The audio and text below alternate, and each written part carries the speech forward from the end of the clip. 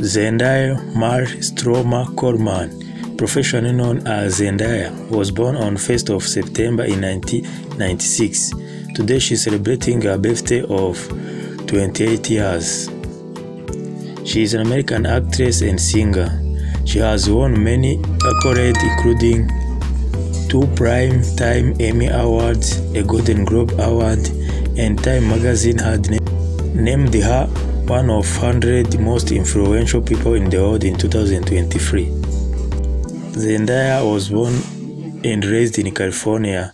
She began her acting career as a child model and backup dancer. She made her television debut in Disney Channel Shake It Up, released from 2010 to 2013.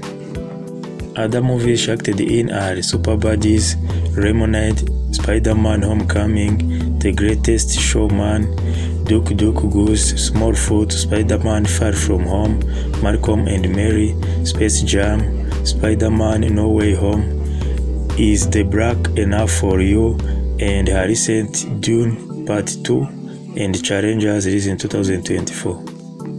She also acted in many television series including Good Luck Charlie, Prank Stars, Pixie Horror Game, Freelancer, Dancing with the Star, The Story of Zendaya, The Making of Sway, KSC Undercover, Blackish, American Next Model, Walk the Plank, and her recent Euphoria released from 2019 till today.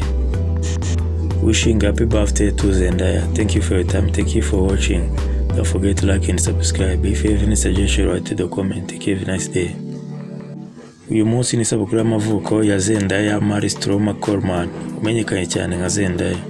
Uyu munsi akaba yagize isabukuru y'imyaka 28. Zendaya yavukiye muri Oakland, California, aba ari naho akurira. Yatangiye kariyeri ye ari umumodo ndetse afasha n'ababyinnyi akiri umwana. Bwa mbere yagaragaye muri filime yitwa Shake It Up yasohotse 2010 kugera 2013. Nyuma yaho yatangiye kugaragara mu mafilime nka Spiderman Homecoming, Spiderman Far From Home, Space Jam, Dune Part 2 n'izindi nyinshi.